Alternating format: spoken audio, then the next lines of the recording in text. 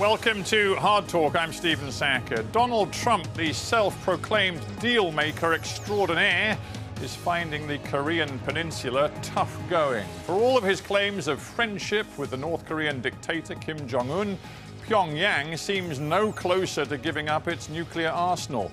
And America's strategic partnership with South Korea is looking increasingly strained too.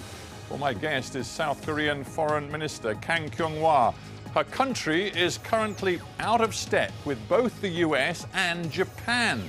So how vulnerable does that make South Korea?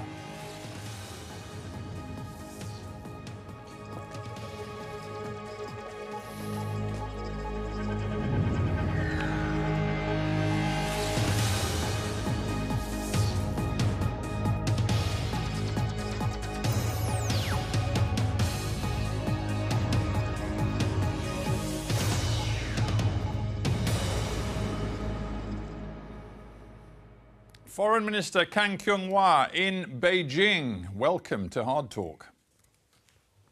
Thank you very much for having me.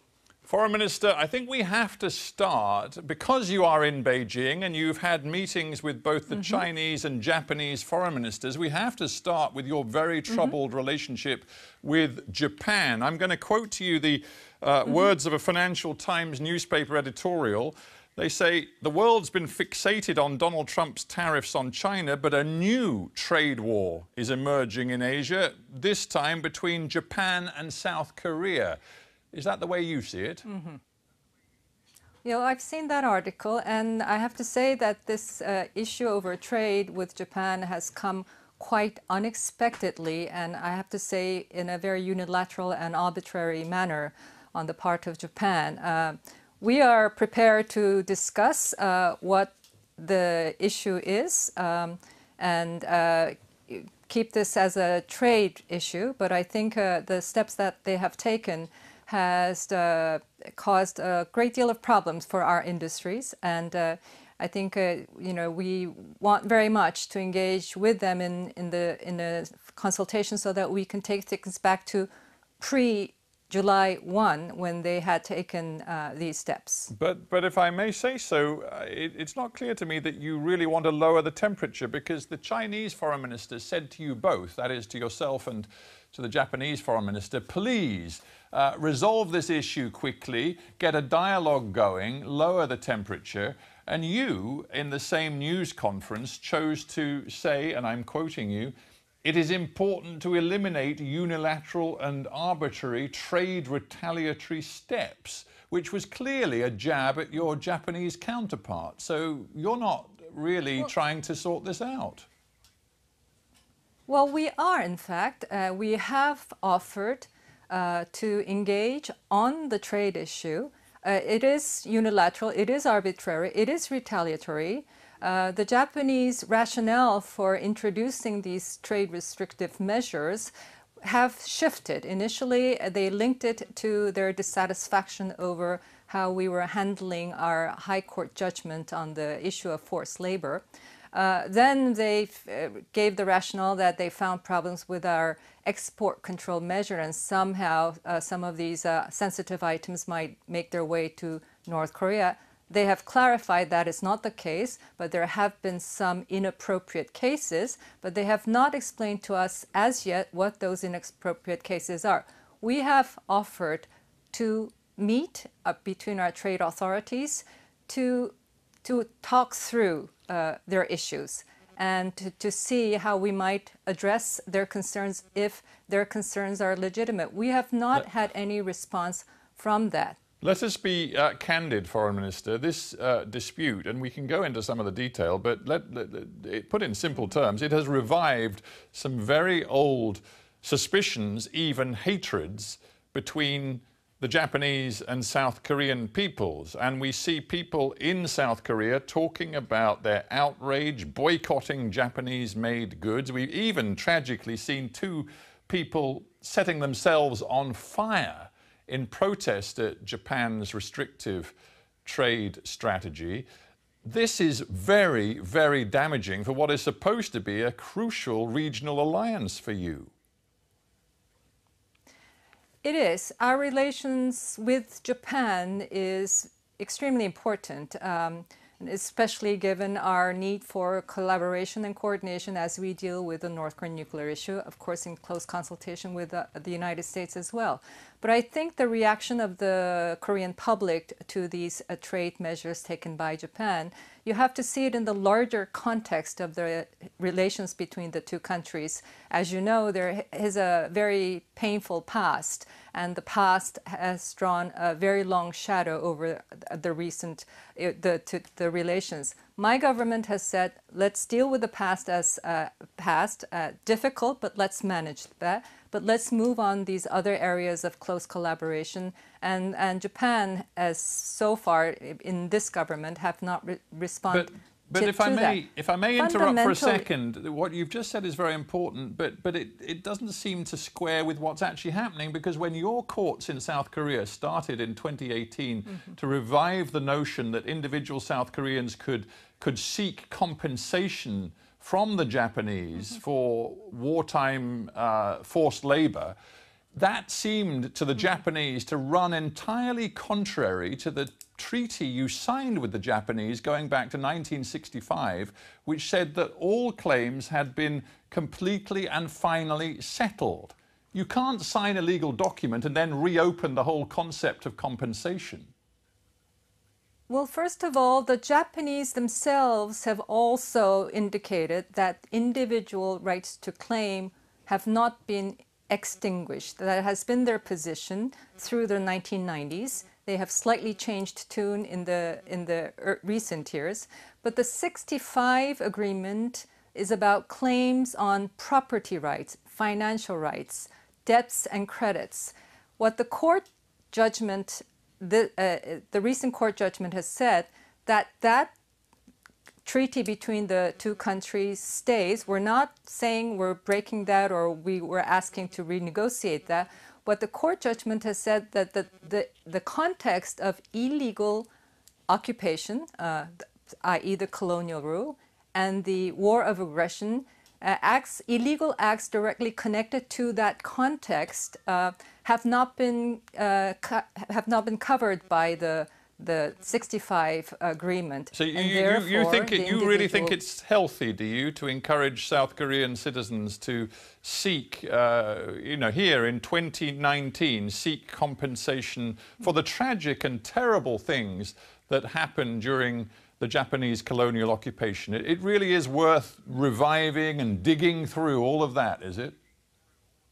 Well, I think it's not the government encouraging. These are individuals who are living survivors, who have lived through that terrible time and personally experienced the forced labor. You've heard the Chinese say, look, you guys, South Korea, Japan, must get together and resolve this because it's very bad for regional trade. It's jeopardizing the hopes for a free trade agreement across the entire East Asia region. And the Japanese, of course, have put their restrictive export controls on some key goods that normally are exported from Japan to your country, and we'll talk about that. But you, in your turn, do seem to be getting very petty in this dispute. For example, your government's just announced it's going to double the amount of samples and the frequency of tests and inspections on radioactive substances coming in food and agricultural produce from Japan, a sort of throwback to the concerns that we heard after Fukushima in 2011. But this is 2019. Why are you suddenly reimposing or putting on new, very tight controls on these Japanese agricultural and food products? Well, there is still concern on the part of our public about the fisheries products and the agricultural products in the vicinities of the Fukushima plant. And I think, we of course have to listen to the concerns of our public. It's only now that you're in a bitter trade war with Japan that you've decided you suddenly need to impose these extra tests. You could have imposed them years ago, but you didn't. It doesn't look good. No, I think, however it looks, I think we do our policy reviews and take steps in accordance with our concern for the perception, the public concern for their safety and health. And given the release of a recent report on the the possible releasing of contaminated wastewater into the sea. We have asked Japan for explanation about this. I think we will continue to engage them on this issue, but that has raised a lot of concern on our public. And therefore, I think it's the government's legitimate response. Just a couple more quick ones on Japan before we get to the whole Korea Peninsula strategic issue. Just, if I may, on Japan, are you now saying to the Japanese that not only economic ties, but security, intelligence, and strategic partnership ties are at stake? We want to minimize the issues. And I think given the Japanese rationale now that the trade control issues are really technical issues on the part of their export industries, we are saying, okay, fine, let's discuss it at that level and work through the technical issues. We've not had any response from the Japanese on that. Obviously, evidently, it is tied to their displeasure over our court judgment. This is the judgment of our highest court.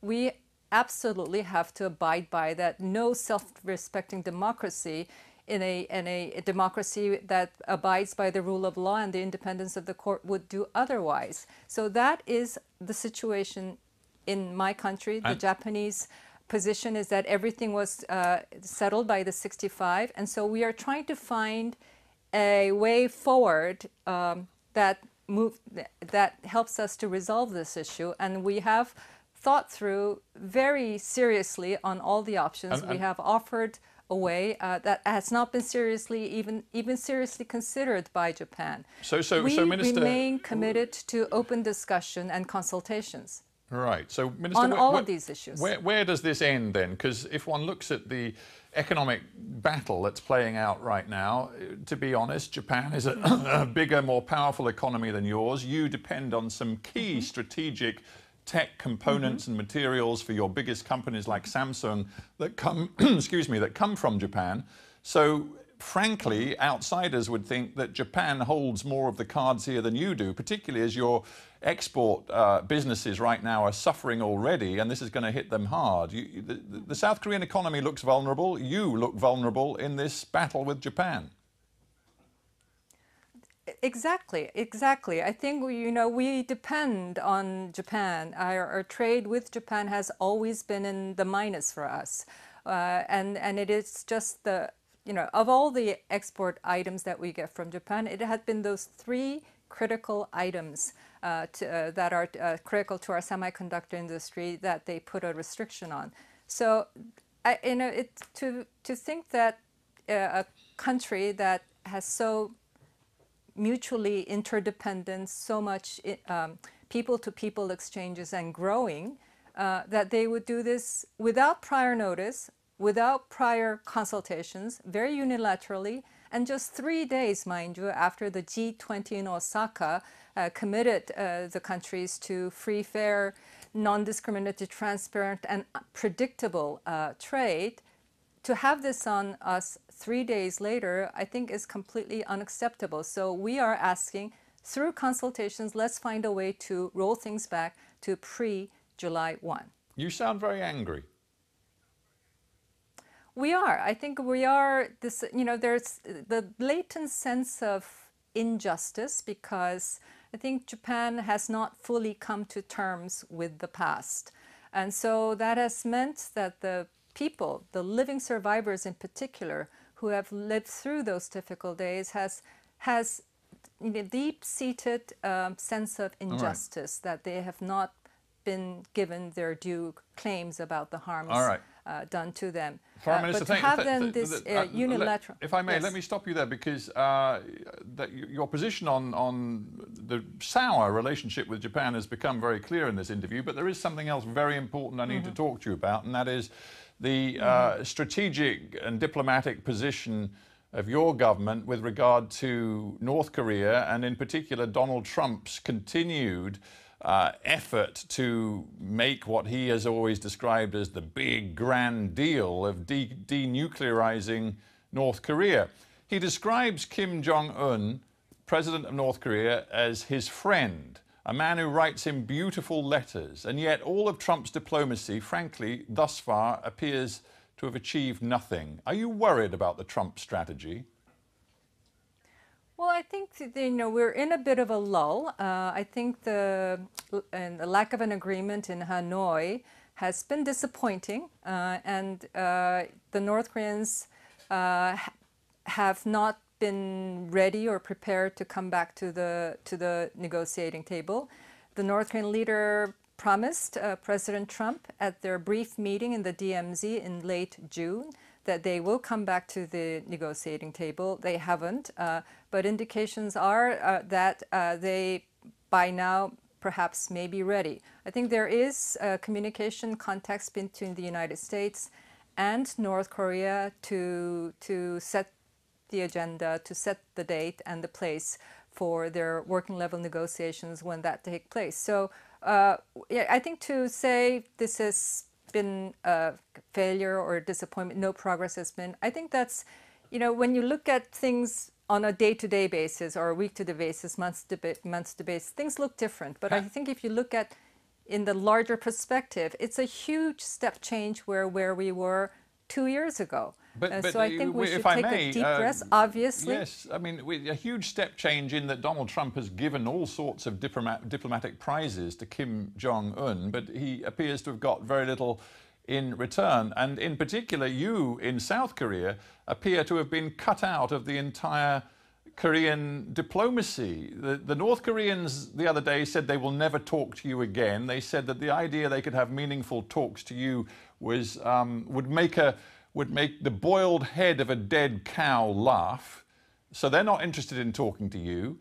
And Donald Trump doesn't seem to want to talk to you very much either. He's much keener to talk to Kim Jong-un direct. So you seem irrelevant now.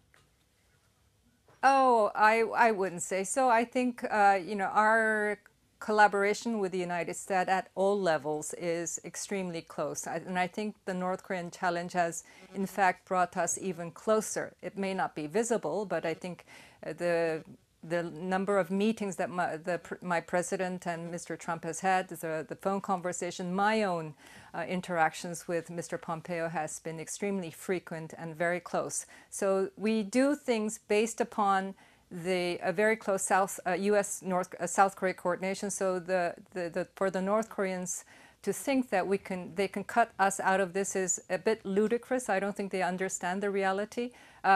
We also know that North Korea's diplomatic behavior is very unique, to put it mildly, and some of it is quite unacceptable given diplomatic But surely the point is this: Kim norms. Jong-un. Sorry to interrupt again. It's a difficult line, but Kim Jong-un has Donald Trump precisely where he wants him. He doesn't need South Korea coming in and complicating that relationship. So the North Korean message to you guys is quite simple: unless you're prepared to ease economic sanctions and offer economic assistance to North Korea, and unless you're prepared to end your strategic military partnership with the United States, North Korea has no interest in talking to Seoul. So over to you. Are you prepared to consider North Korea's requests of you? Well, no, I don't think, our strategic alliance with the United States is something for the North Koreans to demand anything of or comment on. We are absolutely confident about the strength of the alliance and the strength of the day-to-day coordination. I think, you also have to distinguish between North Korea's rhetoric and what their internal calculations are. And I think, in all of these matters, we share the analysis, the information very frequently with the United States. So, in fact, I think in many ways, the alliance is stronger than ever.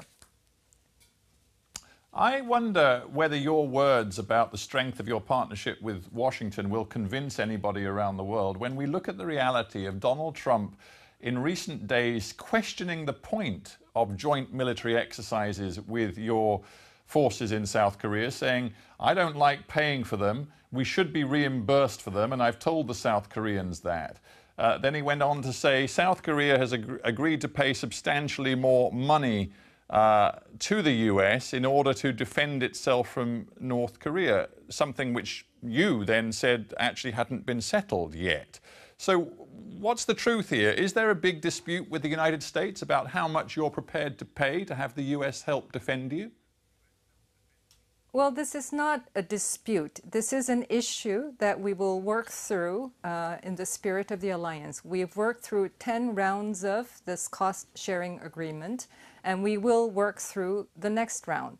I think President Trump, we know his style, his tweets, we read them very carefully, but we also looked at it in the long term, in the larger policy context of the United States. Well, yeah, but hang on, you're being very diplomatic, Minister, and I understand that's your job, but how did you feel when Donald Trump, first of all, mimicked, in a rather offensive way, a South Korean accent at a private meeting, and then he was reported as saying, jokingly, it was easier to get $1 billion from South Korea than to get a few $100s from a rent-controlled apartment in Brooklyn.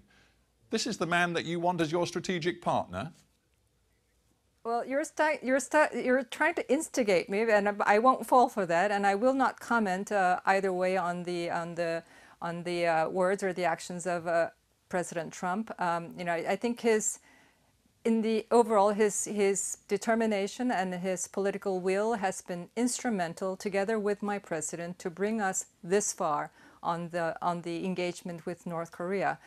But that, I think, is also then supported by the policy establishment of the United States as represented in the State Department, in the Defense Department, and the National Security Council. But Foreign Minister, you can only take your own diplomacy so far. When John Bolton, Trump's national security advisor, that suggests in the future South Korea should pay all $5 billion US cost of the 28,500 US troops sitting in South Korea. How do you feel about that? Mm-hmm. Well, as we have not yet started serious negotiations, that's for sure. We have their team, I think, in Korea for first round of initial sounding out, but the serious negotiations will begin in September. So we have yet to see where this leads to, but we will certainly go to the negotiating table on the cost sharing based upon our position of arriving at a reasonable level that is acceptable to us, that we can handle and that we can pass through our National Assembly. Foreign Minister, we're almost out of time. Can you ever remember a time in the recent past when South Korea looked more economically and politically vulnerable? We've talked about the impact of the trade dispute with Japan on your economy, but frankly, strategically, you're in dispute with Japan. The North Koreans won't talk to you. Your relationship with Trump is, shall we say, troubled, to say the least. You've got China and Russia, which have ambitions in your region which don't necessarily match yours. South Korea is in a lot of trouble. Well, we have lots of challenges, but I wouldn't call our relations with the United States troubled. I think we have our disagreements, all relationships do, but we are an alliance of 65 years, and we have been able to work through difficult issues in the past in the spirit of the alliance. We have our challenges with Japan, we have our issues with China and Russia, but one fundamental goal we share is that the Korean Peninsula must be wholly denuclearized and that we must find lasting peace on the Korean Peninsula. So we very much have that goal in our eyesight and deal with the daily challenges as they come. Foreign Minister Kang Kyung-hwa, I thank you very much indeed for joining me from Beijing. Thank you for having me.